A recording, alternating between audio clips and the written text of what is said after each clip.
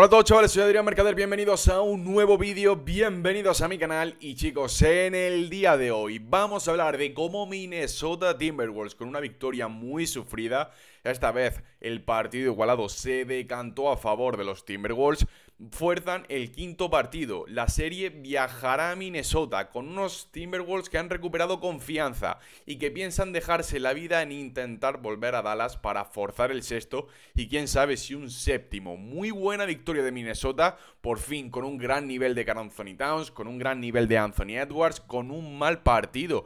Yo diría que el peor de todos los playoffs por parte de Kyrie Irving, también un mal partido de Luka Doncic, pese a que las estadísticas reflejen casi un triple doble de 30-10-10, y gran partido también de la defensa de los Wolves, que apretó mucho más, que estuvo mucho más intensa, que aprovechó esa dureza física que permitieron los colegiados, los árbitros, y que pusieron el 3-1 en el marcador. Yo tenía ciertas dudas, bastantes dudas de que Mavs, y mira que era fácil decirlo en ese momento, con la inercia positiva que llevaban, cerrasen la eliminatoria en 4 partidos barriendo a Minesotta. Después de todo lo que hemos visto de los Wolves, demostrando que han sido un auténtico equipazo, me costaba pensar que de verdad estos Wolves se iban a ir de playoff sin dar guerra, hasta el último segundo y hasta el último suspiro, y no me he equivocado. Dicho esto, como siempre, antes de comenzar, quiero que reventéis el botón de likes, no cuesta absolutamente nada, tenéis el botón ahí abajo, como siempre digo, es la mejor manera para apoyar el canal, y también te invito a que te suscribas a mi canal de YouTube para estar al tanto de todo lo que pase en la mejor liga del mundo. Dicho esto, vamos a comenzar ahora con el resumen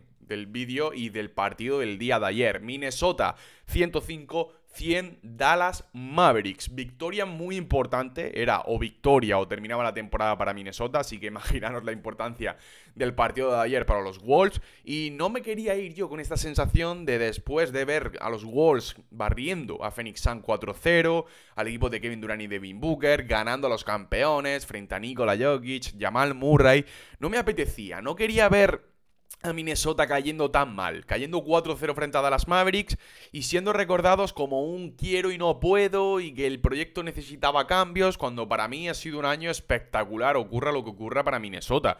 Poca gente, yo creo que planeaba un escenario donde los dos finalistas de conferencia en el oeste fuesen Minesotta Timberwolves.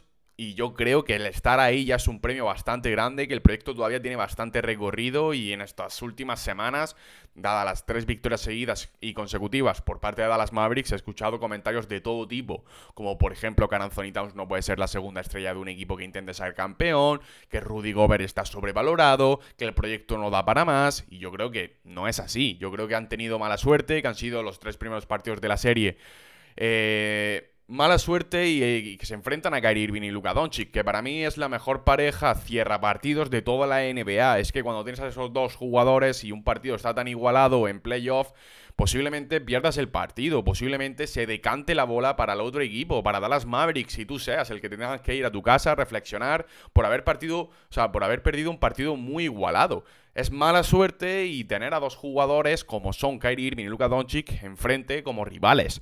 Pero el proyecto sí da para más. El proyecto es un proyecto muy ambicioso, una plantilla muy, muy buena y un equipo que yo tenía seguro en la cabeza de que no iba a irse 4-0 y de que al menos iba a competirla hasta el último suspiro, hasta intentar forzar el máximo de números posibles de partidos. Y ha sido lo que vimos en el día de ayer. Ayer fue más o menos el mismo guión que ha sido durante toda la serie. Un partido igualado, que llega a los últimos 5 minutos del encuentro con el marcador igualado. Y esta vez, por fin, sí cae al lado de Minesotta Timberwolves por un gran Anthony Edwards, que estuvo muy agresivo y que sobre todo apareció cuando más lo necesitaba su equipo y cuando más lo requería el partido. Esta vez no se achantó, no acusó cansancio y le vimos muy, muy agresivo de cara al aro. Cuando Anthony Edwards está a este nivel es muy difícil pararle y posiblemente, si cumple con las expectativas, Minesotta gane el partido. Ayer se marchó con 29 puntos, 10 rebotes y 9 asistencias. También muy participativo, involucrando a sus compañeros en ataque. Para mí, el factor diferencial fue el acierto y el gran partido que tuvo Karl Anthony Towns, que también lo necesitaba. Y me alegro muchísimo por el dominicano, porque ha sido uno de los jugadores más señalados en el principio de la serie. Las 3 primeras derrotas frente a Dallas Mavericks, es cierto cierto que ha jugado a un nivel bastante bajo, que ha estado muy desacertado, que PG Washington y Derrick Jones Jr. le comieron en defensa, pero ha sabido y ha tenido la capacidad de responder mentalmente con un gran partido y en un momento decisivo. Ahora, frente a su público, creo que Karl Anthony Towns se tiene que crecer ante todas las críticas que ha recibido y mantener el nivel. Ayer hace un auténtico partidazo, 25 puntos, 5 rebotes, con triples muy importantes cuando el partido estaba igualado en los instantes finales, demostrando que es uno de los mejores anotadores de 7 pies de toda la NBA y me alegro muchísimo por él. También para mí el factor diferencial, Mike Conley, un jugador espectacular que estaba siendo un poco tapado por las grandes actuaciones de Kyrie Irving, pero que ayer jugó un gran baloncesto. 14 puntos, 7 asistencias, dando consistencia en el tiempo de juego a Minnesota Timberwolves. Cuando había que parar el partido, Mike Conley asumía la responsabilidad, cogía el balón y dirigía el juego. Evidentemente son gestos y señas de tener gran veteranía y gran experiencia dentro de esta liga. 4 robos en el día de ayer, estuvo muy bien en defensa y 3 rebotes, teniendo a este Big 3, o como queráis llamarlo, a este nivel, evidentemente Dallas lo va a tener muy complicado. Unos Dallas Mavericks que sufrieron mucho y que ayer no pudieron contar con la mejor versión de Kyrie Irving, que como he comentado al principio del encuentro, creo que hizo el peor partido de lo que llevamos en estos playoffs, porque aparte de no estar bien defensivamente hablando, creo que se le notó un poco el exceso de confianza, aunque sea de manera involuntaria y aunque tú salgas a matar a intentar cerrar la serie, hay un factor en tu subconsciente que te dice, oye, vas ganando 3-0, tampoco fuerces tanto, tampoco te canses tanto.